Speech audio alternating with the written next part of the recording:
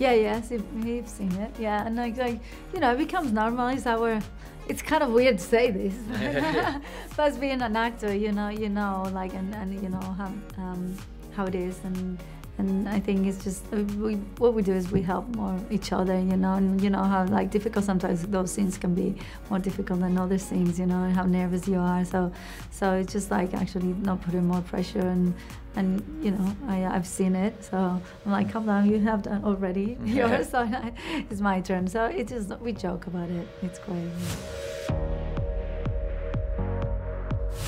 I'm loving Ozark right now. Yeah, I'm sort of into season 2 and I'm really enjoying it. Yeah. And I've been watching The Sinner. I really liked it. Yeah, the second season too. Really interesting. Is that one you watch with Chris or?